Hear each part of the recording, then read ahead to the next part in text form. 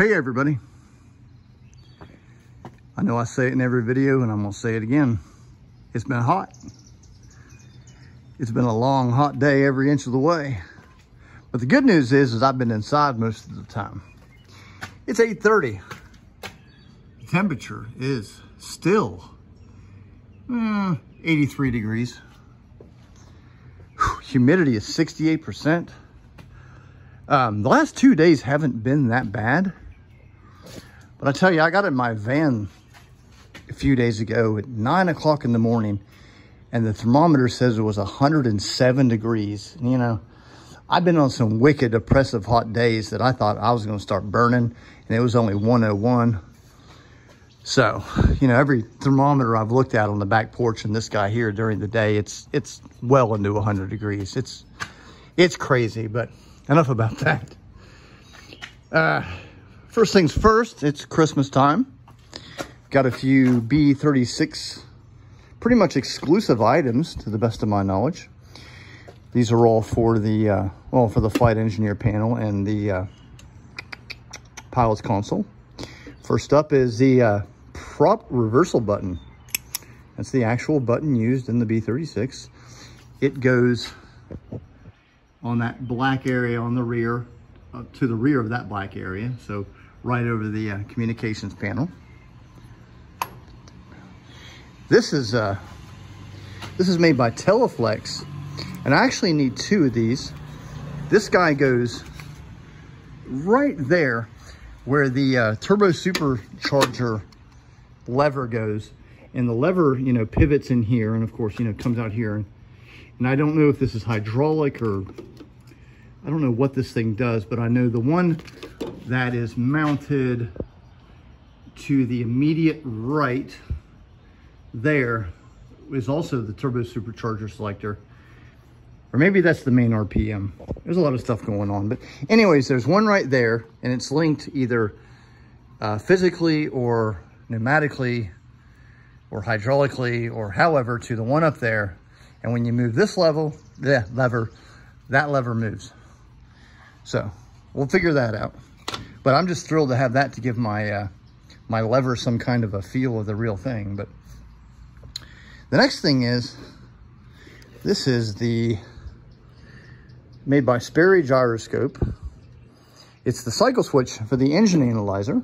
The engine analyzer consisted of a big old dude that lived someplace under the flight engineer station, and there's two gauges over there, the holes for them, and of course the actual CRT analyzer right there.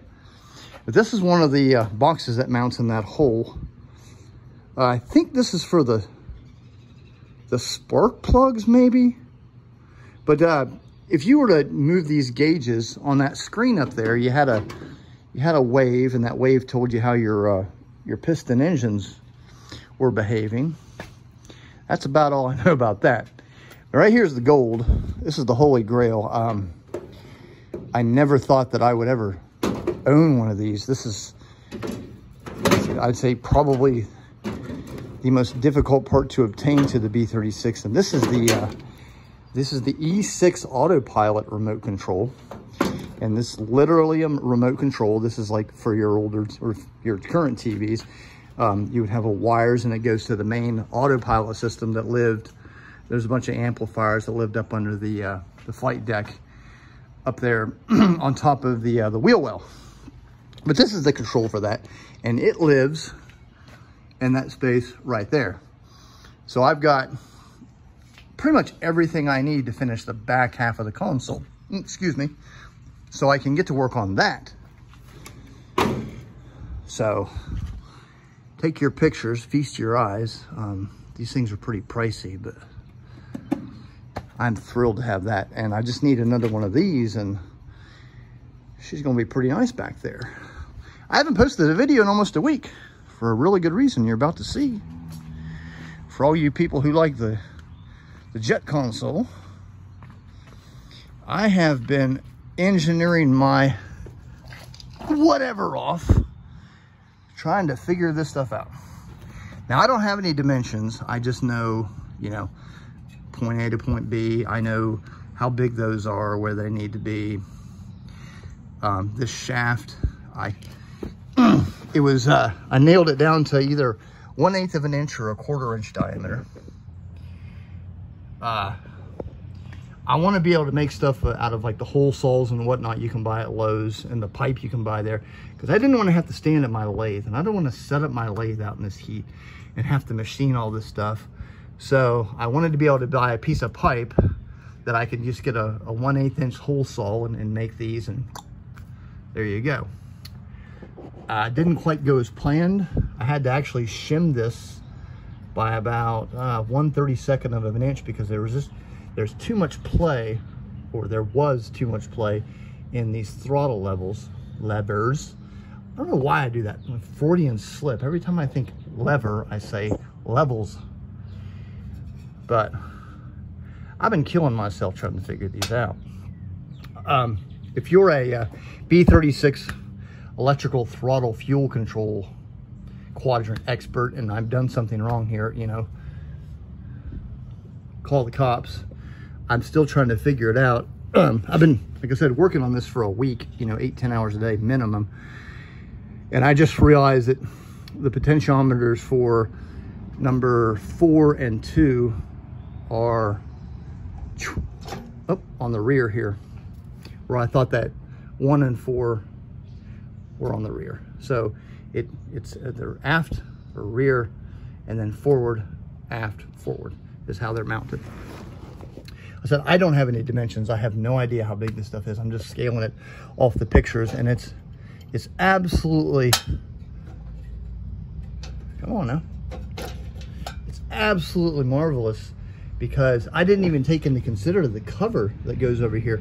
But when I put the cover on, it's almost perfect, and there's a 1/4 of an inch of clearance, which is just enough back here for whenever these guys are back here, it clears the little panel light up here. So I know I'm on the right track. Of course, you got your shaft, and then you got your lever assemblies, and these are your hubs. And in between each one of these, there's going to be friction discs. This thing's, it gets its pressure or its stiffness from friction plates. And it's like 4 here, 4 here, 4 here, and then there's doodads that triangulate up here, and there's a bolt. So there's 8 of those, 2, 4, 6, 8, plus all the random discs. And then over here, you got this big lock nut looking thing, which I haven't figured out, but I'm pretty sure I will once I start building it. There's an additional lever that sticks out to about here, and that's the throttle lock. So I guess when you move it, it locks them all up. But I haven't yet to figure that out. When it gets time to make the knobs, I'm going to make a silicone mold of a knob and simply pop that in there and let it harden, and there we go. Try to get some nice, really hard resin for that. Of course, on the back, there's 2 potentiometers here. And each the potentiometer has a gear. And then it's got this thing called an indexing plate. And that little plate is about 3/8. Well, I'm going to make it out of 1/4 inch aluminum. And it's shaped like a circle with a lip on it, with a triangulation. And it's got 3 surfaces in it for an indent that lives in the back. So when this thing moves, there's going to be an indent here, here, and on the front, because the throttle has 3 locking locations. It's got off, idle, and then 100% and a cutoff here. So, and on the bottom, which you can't see, and this isn't fastened in here, so I'm not going to move it, but under there you can see where I've installed the cutoffs. There's going to be a little wing or a flange that comes off of each one of these, and there's a micro switch down there. So whenever these things opened up too much, it clicks it and cuts it off. But I still have to, a lot of guesswork here. I'm building these. Well, the first thing I built was the cutoffs, and then I built these, and then I built all this, and I'm going to duplicate this over here. But I can't duplicate this now because, well, because what actually holds those gears on, they're going to have 2 holes in them. So it's going to go that, and then the indexing wheel, and then it's going to have a steel plate that's got a hole in it with the flat surface that won't allow it to spin. And then I have to extend these potentiometers by welding threads on them.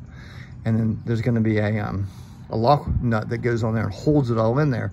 So then when I move these, it'll move the potentiometers. And of course, you're going to have all these friction plates in here, and everything should run smoothly.